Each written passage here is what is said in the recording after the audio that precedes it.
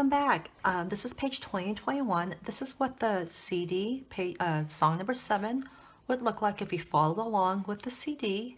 So parent or teacher, you're going to use your third finger of either your right or left hand. So since I can't do both hands at once, I'm going to use my left hand as the teacher and my right hand is going to be the student. So you're going to put your third finger, using your third finger to play the notes, so become familiar with the colors. And student, you're going to use your 1-3 donut, and you're going to play on top of the teacher's fingers. So let's go ahead and do Twinkle, Twinkle, Little Star. 1, 2, 3, 4. 1, 2, ready, play.